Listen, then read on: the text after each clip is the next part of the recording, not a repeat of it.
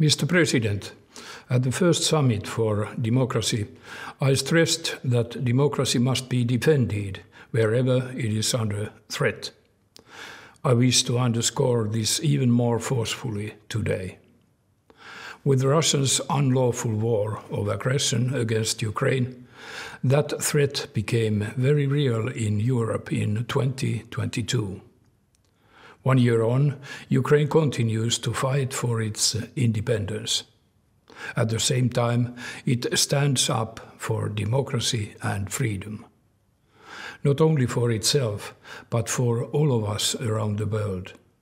And Ukraine has not been left alone. The common response of democracies has been swift and strong. This second summit for democracy gives us an opportunity to strengthen our cooperation further and to track the progress we have made in our own countries. Let me highlight a few examples from Finland. At the end of last year, the government of Finland approved a new governmental resolution on democracy policy.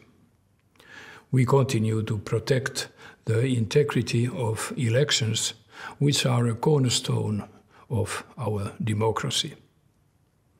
As it happens, we are just approaching our parliamentary election on Sunday this week.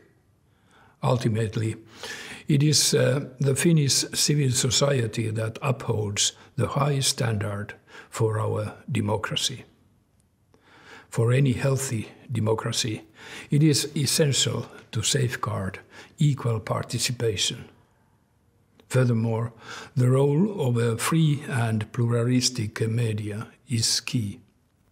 We should not take these elements for granted. Finland has also taken important steps forward under the National Anti-Corruption Strategy and Action Plan, as well as with establishing a transparency register. Mr. President, we applaud the many democracy cohorts established after the first summit.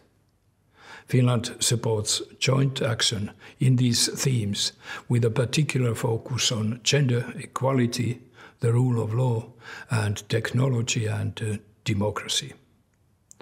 Finland remains committed to defend and support democracy with our many partners in the European Union, in the United Nations, and in initiatives such as the Summit for Democracy.